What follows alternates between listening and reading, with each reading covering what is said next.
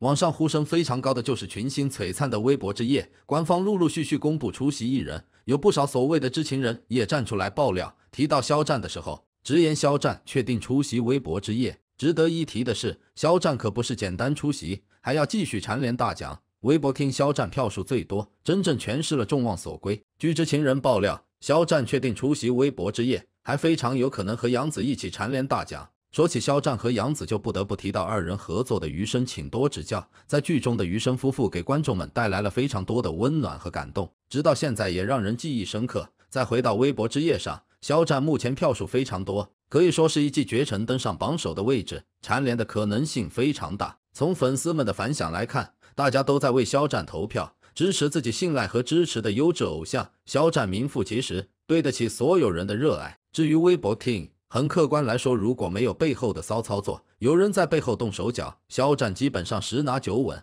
实打实的数据摆在眼前。总之，祝福肖战，荣誉和大奖对于肖战来说就是家常便饭，陆陆续续拿到了非常多大奖，即便是在海外，在国际舞台上，肖战依然不逊色，这就是肖战的实力。如今的肖战还在不断努力提升自己，结果都看在眼里，肖战一定会更加优秀。虽然米兰时装周结束有段日子了，可是我还是想单独说说被托德斯总监晒出的肖战送的礼物。肖战送的是苏绣非物质文化遗产代表性传承人沈德龙大师1990年创立的手工刺绣品牌，该品牌精湛的刺绣与绘画深度融合，使得苏绣产业重焕耀世光彩。沈德龙大师凭借扎实的专业美术功底，其刺绣作品多次在全国各级各类刺绣展览和比赛中获大奖。大家说别人都在晒总监送礼物，但总监却在晒肖战送的。总监对于肖战的喜欢也是可见一斑了。肖战的这个礼物真是用心得体，非常有创意了。托德斯一直致力于手工打造，最重视的就是匠人精神。肖战送的就是我们国家非常具有匠人精神的苏绣，真的是很难得也很有灵魂共鸣感的礼物了。既传播了中华传统工艺，又完美契合托德斯品牌的工匠精神，这个礼物选择很肖战啊。作为设计师出身的肖战真的是很懂设计师的心思，这是接人待物用心真诚的肖战，是注重细节完美表达的肖战，是时刻都在传递正能量输出中国文化的肖战。网友评论说，肖战选的这个款我也很喜欢，轻薄的纱面上2条跃动的鱼儿，中国画题材中的鱼一直被誉为吉祥、喜庆和欢乐，吉利的征兆，连年有余，富贵有余，吉庆有余，都是世人对美好生活的向往和追求。整个作品又很有中国水墨画写意的感觉，这个礼物应该是肖战特别用心选择的结果了。每一个走出国门的人都代表中国，肖战做事的每一个细节都很用心到位，他是真的懂中国文化的博大精深。从托德斯创意总监晒出肖战送的这个礼物的举动来看，是很喜欢这个礼物的。在尊重、用心的平等交流互动中，肖战再一次展示了中国优秀艺人深厚的文化底蕴。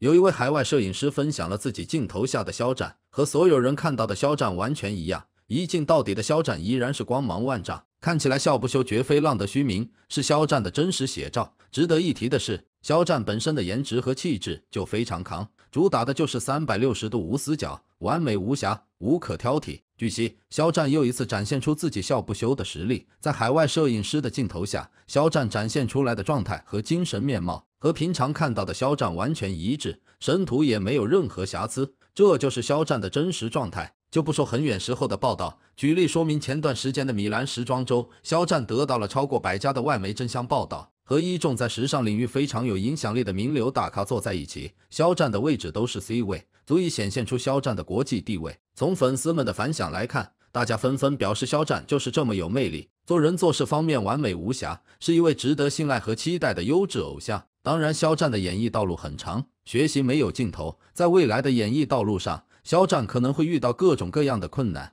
有的和工作相关，有的则是肖战的生活，没有关系，迎难而上，在背后有非常多小飞侠为肖战加油打气。总之，祝福肖战，作为问心无愧、名副其实的优质偶像，肖战前途一片光明，接下来的发展道路一定可以顺顺利利。希望肖战继续坚守初心，勇毅前行，坚持不放弃，继续奔赴美好的未来。肖战被深陷全网咒骂的那一年，我写过一篇文，分析他为什么不在舆论之中站出来引导，分析他的粉丝为什么敢如此肆无忌惮攻击他人。一转眼竟然已经3年了，我以为这件事已经过去，却没想到不论在哪个平台，还是有很多和他相关的照片被打码，和他有关的消息下方总要掺杂着负面的评论。你仔细去看那些评论，看不出他们的恨意从何而来。你翻开他的主页，也不过是满屏的憎恶与诅咒，分不清是泄愤还是真的讨厌。隔着屏幕两端的了解，似乎总是这样，看不清背后的真实，也无法从表面的字词判断情绪。你因为他恶毒的言语心情受到影响，他在屏幕那头表达完便不再理会，只舒爽那一刻和讲不清道理的人。不要试图去讲道理，这大概是我上网这么多年来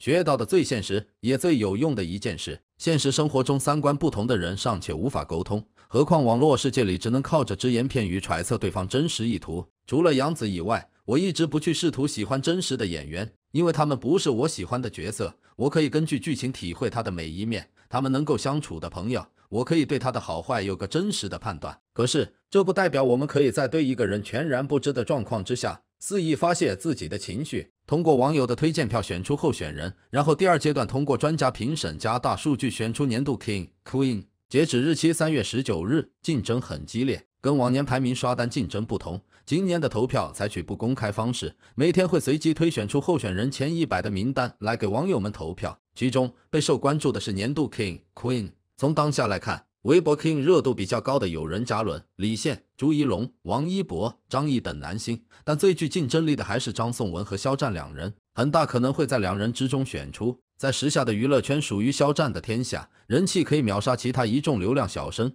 平时很低调，但是只要出现，一定会成为热点。像前几天他出席亮相了时尚周，频上热搜，这样的影响力让人服气。上一年肖战就以绝对的优势获得了 King 的荣誉，而今年投票开始，很多人都看好杨紫和肖战再拿下这个荣誉，同框亮相了。从年度作品推荐来看，肖战和杨紫主演的《余生请多指教》直接秒杀第2名的《冰与火》，所以确实很有竞争力。张颂文的实力也不容忽视，他是今年最大的黑马男星，在扫黑大剧狂飙中，他用天花板级别的演技征服了所有人。饰演的高启强从一个卖鱼商贩处处被打压，到成长为一个心狠手辣的黑社会大佬，塑造了一个很有魅力的角色，一夜爆红。因为狂飙这一部剧刚播完，张颂文正处于人气巅峰，影响力和号召力都很强，所以在推荐票上也有很大的优势，呼声也高。就小鱼来看，两人不管是谁都是实至名归，都是小鱼喜欢的明星。如果肖战能够再拿下微博 King，